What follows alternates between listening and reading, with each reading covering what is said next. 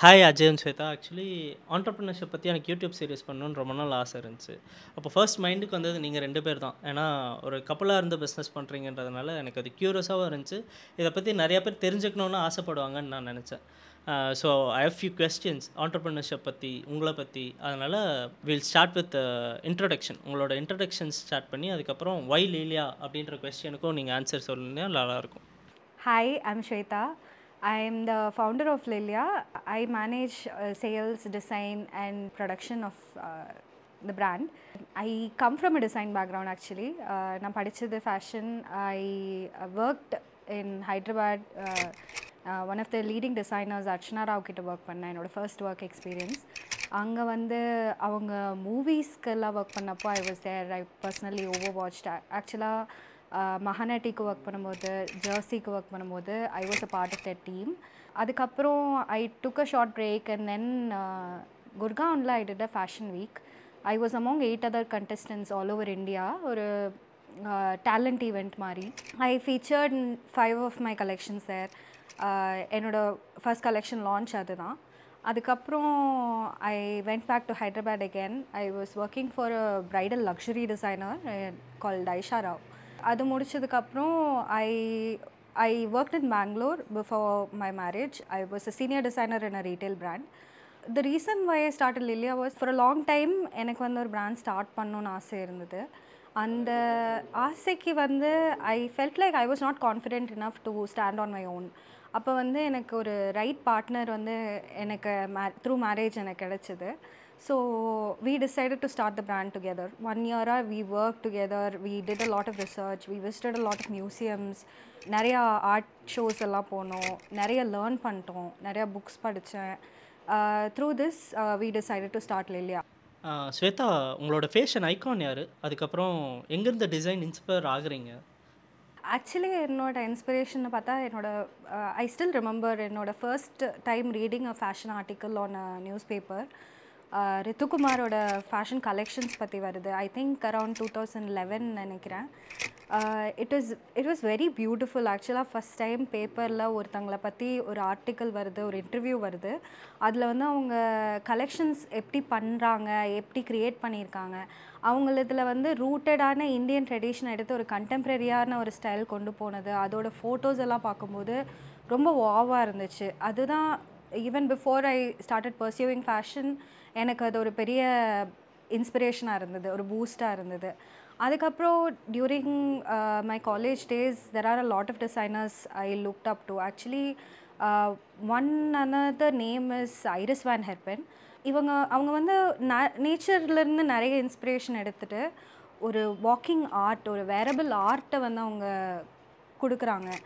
அது வந்து every piece has a story, every piece has a moment, ஒரு கிரேஸ்ஃபுல்லாக இருக்குது எல்லாமே பார்க்குறக்கு. ஸோ அது ரொம்ப பியூட்டிஃபுல்லாக இருந்தது. Actually I really loved her style. After that வந்து I really like Kamte கார்சோன்ஸோட Rekha வாக்குபோ. She redefine ஃபேஷன்னு சொல்லலாம். ஆக்சுவலி ஒரு டீகன்ஸ்ட்ரக்ஷனுங்கிறதுக்கு ஒன் ஆஃப் த ஃபோர் ரன்னர்ஸாக இருந்தாங்க. அவங்க எல்லாம் ஒரு ரெவல்யூஷன் க்ரியேட் பண்ணாங்க. Fashion doesn't have to be perfect, fashion doesn't have to follow the rules, இப்படி தான் பர்ஃபெக்ஷன் தான் க்ரியேட் பண்ணோம் அப்படிங்கிற மாதிரி இல்லாமல் இம்பர்ஃபெக்ஷனில் இருக்க பியூட்டியை நான் பேசுகிறேன் அப்படின்னு சொல்லிட்டு கொண்டு வந்தாங்க. These are some of my favourite icons actually in fashion. Apart from this, I really gravitate towards very classical styles. Generally, even with the things I personally wear, I personally like, I like somewhat timeless and classic designs usually. அதுக்கப்புறம் இந்த கான்செப்டே எனக்கு ரொம்ப புதுசாக இருக்குது, Indo Asian. ஏன்னா எனக்கு தெரிஞ்ச எல்லோரும் வெஸ்டர்ன், இண்டோ வெஸ்டர்ன் அந்த மாதிரிலாம் வேர் பண்ணுவாங்க, பார்த்துருக்கேன். இந்த கான்செப்ட் கேட்கும்போது எனக்கு டிஃப்ரெண்ட்டாக இருந்துச்சு. Why did you choose this? எப்படி இந்தோ ஏஷியன்ற ஒரு ஐடியா உங்களுக்கு க்ரியேட் ஆச்சு? ஸ்பெசிஃபிக்காக ஒய் இண்டோ ஏஷியன்? ஆக்சுவலி நம்ம சின்ன வயசுலேருந்து ரொம்ப பார்த்து பழகின ஒரு விஷயம் தான் இண்டோ வெஸ்டர்னுங்கிறது. எல்லா ஹவுஸ் ஹோல்ட்லேயும் நுழைஞ்சு பழகின ஒரு வார்த்தையாக மாறி இப்போ ரொம்ப சேச்சுரேட்டட் ஆயிடுச்சு. லிட்ரலாக every search is about Indo western, every add is about Indo western. But Asian வந்து ஒரு ரொம்ப அன்எக்ஸ்ப்ளோர்டான டெரிட்டரி, ரொம்ப பியூட்டிஃபுல்லாக கல்ச்சுரலி இண்டியன்ஸ் கூட கனெக்ட் ஆகிற மாதிரி ஒரு டெரிட்டரி ஆக்சுவலி நம்மளுக்கு. ரொம்ப மினிமலாக அழகாக ரொம்ப வருஷமாக ஹிஸ்டாரிக்கலாக அவங்க கல்ச்சர்லேருந்து எடுத்த டிசைன்ஸ் தான் அவங்க கொண்டு வந்துட்டுருக்காங்க. எந்த ஒரு ஏஷியன் பிராண்ட் எடுத்துட்டாலுமே அவங்களோட அந்த ஹெரிட்டேஜ்லேருந்து அவங்க நிறைய இன்ஸ்பிரேஷன் எடுத்து பண்ணுறது, அதுதான் அவங்கள ஒரு ஒரு தனியாக ஸ்டாண்ட் அவுட் பண்ண வைக்குது, அவங்க பியூட்டிஃபை பண்ண வைக்குது. அவங்க ஃபிலாசபிஸ் எல்லாமே அவங்க எல்லாத்தோட க்ளோதிங்லேயும் இன்கார்பரேட் ஆகிருக்கு. ஸோ இந்த மாதிரி விஷயங்கள் வந்து இந்தியா மாதிரி ஒரு கல்ச்சர் இருக்கிற ஒரு ஏரியாவுக்கு ரொம்ப சூட்டபிளான ஒரு விஷயம். This was one of the reason that we wanted to bring Asian culture into Indian fashion. Besides வெஸ்டர்னில் என்ன ஆயிடுச்சுன்னா, அவங்க கிளைமேட்டிக் கண்டிஷன்ஸ்க்கு அவங்களோட வெதர் சுச்சுவேஷன்ஸ்க்கு சூட் ஆகிற மாதிரி டிசைன்ஸ் தான் அவங்க பழகிட்டாங்க. They can wear polyester and they can survive in their environment, but India is a very tropical country. இங்கே வந்து நம்ம polyester போட்டுட்டு we can't live in this heat. So ஆக்சுவலாகவே Asian டிசைன்ஸை பார்க்கும்போது அவங்க எக்கோ ஃப்ரெண்ட்லியாக ரொம்ப சஸ்டைனபிளான ப்ராக்டிசஸ் தான் நிறையா இன்கார்பரேட் பண்ணுறாங்க. This was another major factor that pushed us towards this whole Indo-Asian thing. இப்போ என்னென்னா எனக்கு ஃப்ரம் ஸ்கெட்ச் டு ஸ்லே, அதாவது இந்த டிசைன் ப்ராசஸ் எப்படி ஆரம்பித்து அது ஒரு எக்ஸிக்யூஷனுக்கு எப்படி கொண்டு வரீங்க as a cloth? We usually start with an inspiration board. ஏதாவது ஒரு இன்ஸ்பைரிங்கான ஒரு டாப்பிக்கோ ஒரு போயமோ ஒரு பிக்சரோ எடுத்துகிட்டு தான் ஸ்டார்ட் பண்ணுவோம் ஒரு கலெக்ஷனை. அதை வச்சு அதுக்கு ரெலவெண்ட்டாக இருக்க மாதிரி நிறைய இமேஜஸ் கலெக்ட் பண்ணிவிட்டு we make a mood board. அதுதான் அந்த தீம் ஆஃப் த கலெக்ஷனாக இருக்கும். ஆஃப்டர் தட் பர்சோனா போர்டுன்னு ஒன்று க்ரியேட் பண்ணுவோம். We have 3 personas actually.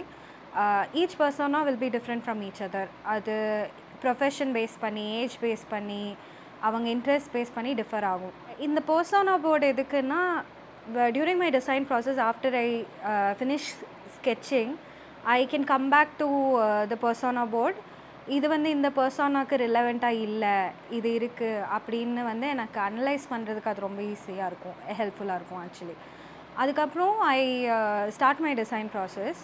I have a initial idea based on all these boards that I did, and I start sketching. இதை விட இது பெட்டராக இருக்கலாம், பாஸ்ட் டிசைன்ஸில் இது ஒர்க் ஆச்சு, அதை வச்சு கொஞ்சம் அனலைஸ் பண்ணி எடுப்பேன்.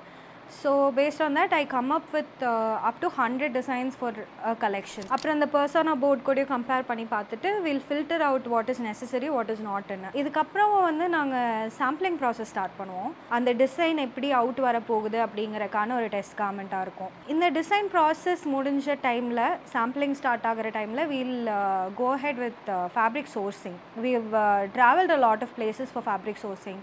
நாங்கள் கொச்சின் போயிருக்கோம், இங்கே சவுத் இந்தியாவில் ஆக்சுவலி ஈரோடு, சேலம், பெங்களூர் போயிருக்கோம். அதுக்கப்புறம் ரீசெண்டாக we even went to Surat for sourcing fabrics. Fabric சோர்சிங்கில் எங்களது இம்பார்ட்டண்ட்டான ஆஸ்பெக்ட் என்னென்னா, இதுதான் எங்களோட பிராண்டோட மெயினாக டைப் பண்ணுற விஷயம்.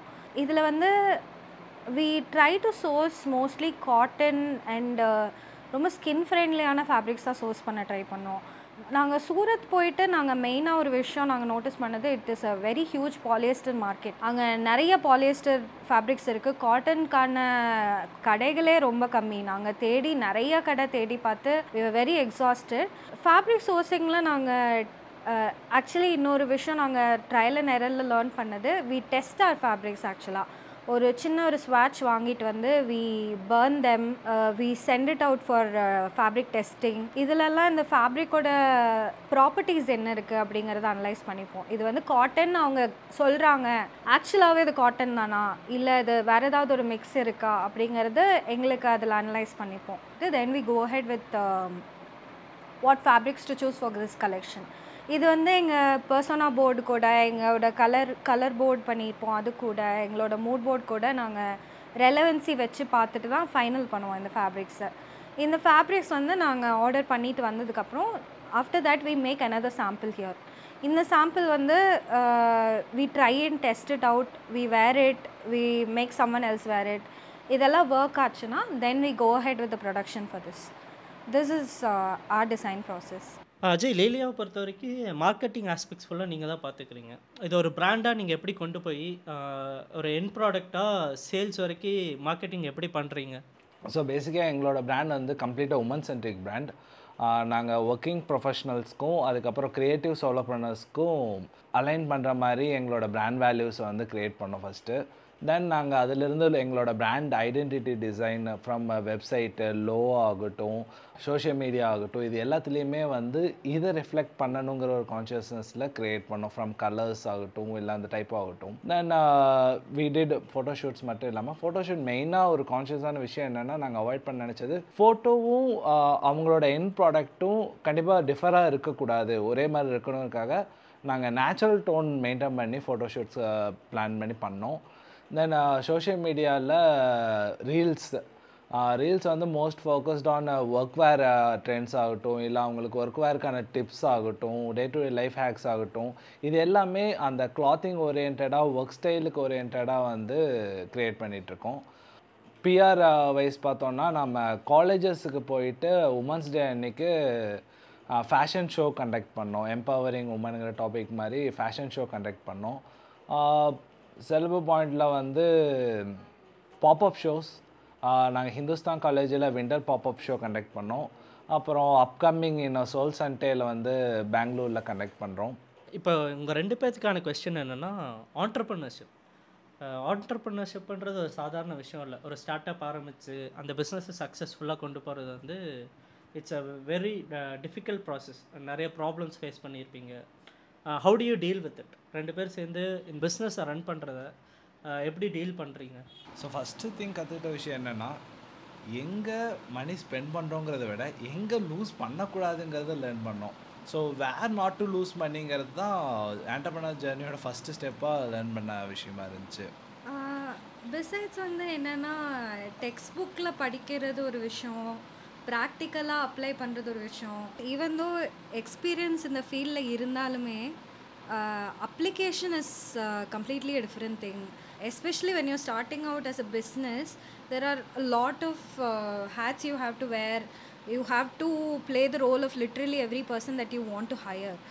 Plan பண்ணணும் அஹெடாக, எல்லாமே நீங்களே எக்ஸிக்யூட் பண்ணணும். இதெல்லாம் வந்து கொஞ்சம் சேலஞ்சிங்காக இருந்தது. But at the same time பண்ண ரொம்ப இன்ட்ரெஸ்டிங்காகவும் இருக்குது. ஆக்சுவலாக அவங்க சொன்ன அதே பாயிண்ட் தான். என்னென்னா, நம்ம ஒரு சிஸ்டம்குள்ளே இருக்கிறக்கும் நாமளே ஒரு சிஸ்டம் பில்ட் பண்ணுறதுக்கு இருக்க டிஃப்ரென்ஸ் வந்து டோட்டலாக வேரியண்ட்டாக இருந்துச்சு. ஸோ நம்ம புதுசாக ஒரு ரூல் கொண்டு வரணும். மெயினாக அந்த கஸ்டமர் ஹேண்டில் பண்ணுற விஷயங்களாகட்டும். ஏன்னா we are very conscious about that கஸ்டமரோட ஒவ்வொரு ரெஸ்பான்ஸும் எடுத்து அதை ஒர்க் பண்ணிவிட்டு அதை மறுபடியும் இம்ப்ரூவ் பண்ணணுங்கிறது அந்த பேக் அண்ட் ஃபோர்த் நாங்கள் பண்ணி ஆகணுங்கிறது டிசைட் பண்ணிட்டோம். ஏன்னா we went through lot of reviews. அதாவது நாங்கள் மற்ற பிராண்ட்ஸை ஸ்டடி பண்ண விஷயங்கள் ஃபஸ்ட்டு கஸ்டமர் என்ன ஃபீல் பண்ணுறாங்க, அந்த பிராண்டோட மைனஸை என்ன ஃபீல் பண்ணுறாங்கங்கிறதுல லேர்ன் பண்ண ஆரம்பிச்சது தான். ஸோ ஒவ்வொரு பிராண்டும் பார்த்தோன்னா அந்த கஸ்டமர் சப்போர்ட்டுங்கிறது வந்து தே say that they keep the customer support team. But still அந்த சாட்டிஸ்ஃபேக்ஷன் வராத காரணம் என்னென்னா, டு மை ஒப்பீனியன் வந்து மேலேருந்தே அதை வந்து ஃபுல்லாக ரூட்டடாக பார்க்காம விட்டதாக இருக்கலாம். அதை வந்து நாங்கள் கரெக்ட் பண்ணணும். நம்ம எதுவாக இருந்தால் மானிட்டர் பண்ணணும். நம்ம கஸ்டமர் ரிவ்யூ வருதுன்னா டேரெக்டாக நமக்கு அது என்னங்கிறத மானிட்டர் பண்ணணும். அது சரி, சின்ன ஒரு லெவல் ஆஃப் மிஸ்டேக் தானே, ஒன்றும் பிரச்சனை இல்லைன்னு விட்டு போகக்கூடாதுங்கிறது ரொம்ப கான்ஷியஸாக இருந்தோம். மீன்மேல் அது ரொம்ப ஹெல்ப்ஃபுல்லாக இருந்துச்சு to reach lot of customers. ஒரு குட் ஃபீட்பேக்கை திரும்ப வாங்கறதுக்கு அதுதான் ரொம்ப மேஜரான ஒரு பாயிண்ட்டாக இருந்தது. அப்புறம் லீலியோட ஃப்யூச்சராக என்ன பார்க்குறீங்க? லிலியாக்குன்னு ஒரு கோல் வச்சுருப்பீங்க, ஒரு விஷன் இருக்கும். What is that? லிலியா ஸ்டார்ட் ஆன பாயிண்ட்டுங்கன்னா, பேசிக்காக எங்களுக்கு ஒர்க்வேரில் பெருசாக ஒரு இனோவேஷன் இல்லாத ஒரு ஃபீல்டு இருந்துச்சு. ரொம்ப ஸ்டீரியோடிபிக்கலாக ஈவன் ஃபார் உமன்ஸுங்க பட்சத்தில் ஷர்ட்டுனா ரெகுலர் ஷர்ட்டு தான் இருக்குது. அங்கே ஒன்றும் பெரிய டிஃப்ரென்ஸ் இல்லை. அவங்க அது டிசைன் வைஸ் இது டிஃப்ரென்ஸ் இல்லை. It doesn't del any story. So எங்களுக்கு மெயினான விஷயம் என்னென்னா, ஒரு கிளாத்தில் ஸ்டோரி டெல்லிங் இருக்கணும். ஒவ்வொரு பீஸ் ஆஃப் கிளாத்லேயும் ஸ்டோரி டெல்லிங் இருக்கணுங்கிறது தான் கான்ஷியஸ்.